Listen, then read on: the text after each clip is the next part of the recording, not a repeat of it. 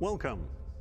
My name is George Kramer, and together with my wife Elone, I would like to welcome you to the Kramer Museum VR, the first virtual reality museum in the world.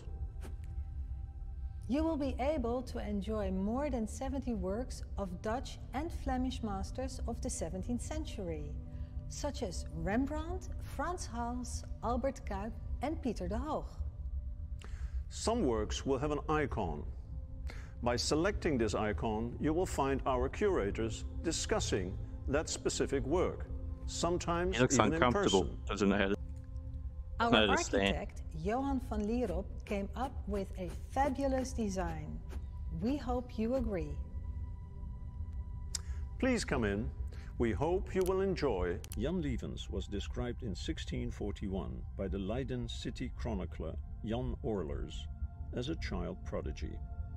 This gripping, life-size image of Christ at the column is one of his earliest works and a powerful demonstration of his precocious talents.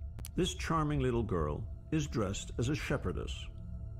Govert Flinck painted pastoral themes throughout his career, his earliest being of 1636, the year he left the studio of his teacher Rembrandt. Utrecht was the birthplace of pastoral art, and our shepherdess, by Paulus Moretti.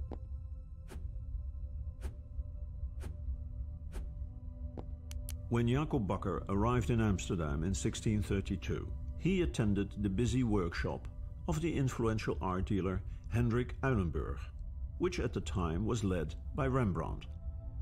The latter rapidly developed into the city's leading portraitist in those days, and Bakker, 2 years his junior, adopted Rembrandt's style and technique. In no other portrait, however, does Bakker come so close to Rembrandt.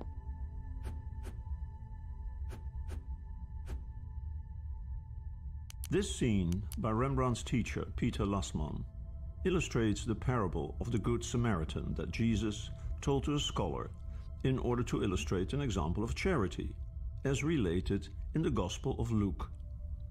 It is about a traveler who was attacked, robbed, and left behind, heavily injured. A priest and a Levite passed the man without showing mercy. Yet the Samaritan attended to the injured traveler and brought him to an inn. Lasman shows the injured man's brightly lit, naked body and the Samaritan bending down center stage. His horse stands.